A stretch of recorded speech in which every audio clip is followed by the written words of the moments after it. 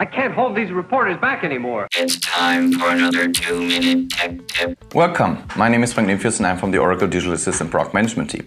In these 2 minutes I want to talk about 4 options to extract information from user messages in Oracle Digital Assistant.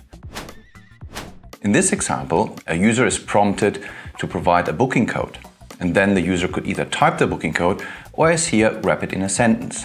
In either way, we just want to get the booking code. The first option is to use a system intent component, and the intent model resolves the intent, but also tries to extract entities from it. So for this to work, I associated the intent with an entity, which is booking code in my example. The second option is where we define a variable of this entity type.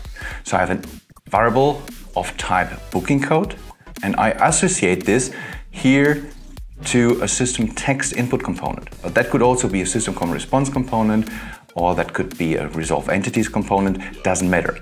And then when the user sentence contains a valid value, actually it will be saved in the variable. Otherwise the prompt repeats. A third option is, again using an entity, if the user message is provided in a string, then I could use the system match entity component that I have here, again referencing a variable of this entity type, but then providing the user string as a reference to the component, and then it will follow the match transition if the value is found. If the value is found, then it will be also saved in the variable of this entity type.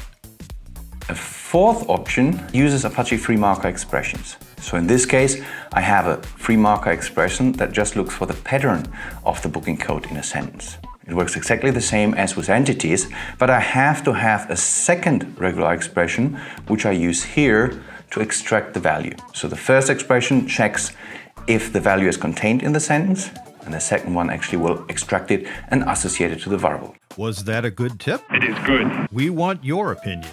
Thanks for watching, and stay tuned.